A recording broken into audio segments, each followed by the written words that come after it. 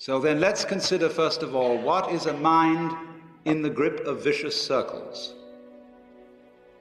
Well, one of the most obvious instances that we all know is the phenomenon of worry. The doctor tells you that you have to have an operation. And that has been set up so that automatically everybody worries about it. But since worrying takes away your appetite and your sleep, it's not good for you. But you can't stop worrying, and therefore you get additionally worried that you are worrying. And then, furthermore, because that is quite absurd and you're mad at yourself because you do it, you are worried because you worry because you worry. That is a vicious circle. So now, can you allow your mind to be quiet? Isn't it difficult?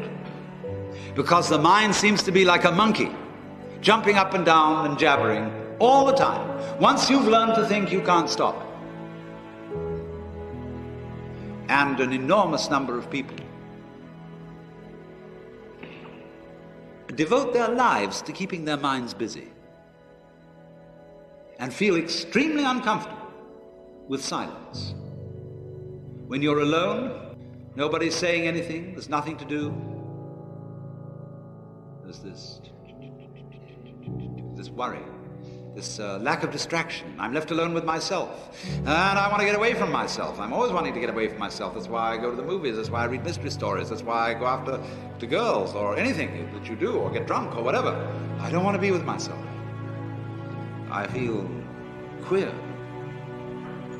So, well, why do you want to run away from yourself? What's so bad about it? Why do you want to forget this? Why do you want to become yourself? Because you are addicted to thoughts. This is a drug, a real dangerous one. Compulsive thinking, going on and on and on and on and on all the time. It's a habit. So there's a difficulty about stopping that activity. And you really have to stop it if you want to be sane. Because if I talk all the time, I don't hear what anyone else has to say. Then I'll end up in the situation of having nothing to talk about but my own talking. Or so in exactly the same way, if I think all the time, I won't have anything to think about except thoughts. So in order to have something to think about, there are times when you simply must stop thinking. Well, how do you do that? The first rule is don't try to. Because if you do, you will be like someone trying to make rough water smooth with a flat iron. And all that will do will stir it up. So in the same way as a muddy, turbulent pool quiets itself when left alone, you have to know how to leave your mind alone. It will quiet itself.